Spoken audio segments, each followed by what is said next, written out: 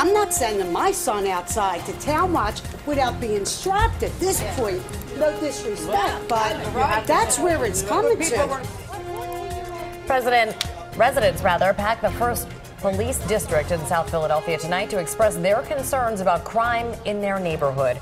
Good evening, everyone. I'm Jessica Cartalia. And I'm Yuki Washington. Those residents made sure their voices were heard tonight.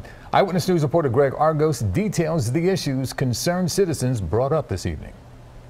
I can't walk across the street by myself without being in fear of, now it's guns. This group of concerned neighbors in South Philadelphia. It's not knives. I could take a beating. Perhaps representing how many people feel throughout the city, with the uptick in violent crimes plaguing Philly. We're able to take him and another individual in custody. Those who live within the police department's first district gathering to speak with the captain and community officers who patrol their streets. This meeting, the first since a disturbing discovery last week, where investigators uncovered the remains of 18-year-old Aaron Schweikert in a basement on the 2100 block of Porter Street. This neighbor saying he often witnessed drug transactions taking place outside of that home. I have watched 6 drug deals a day.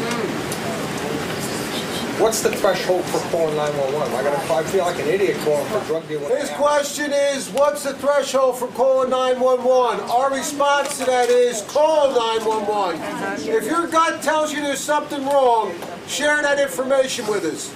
Because if your gut's telling you there's something wrong, there's probably something wrong. The city reeling from 29 homicides this year alone, according to the Philadelphia police website. That's an 81% increase from this date in 2019. Officers at Tuesday night's meeting addressing the Schweikert investigation, but also offering suggestions on how to prevent other non-violent crimes, like package and other property thefts. In terms of target hardening, is exterior lighting outside of your house. Exterior video cameras, those things deter these criminals, and they're routinely caught. Greg Argos, CBS 3 Eyewitness News.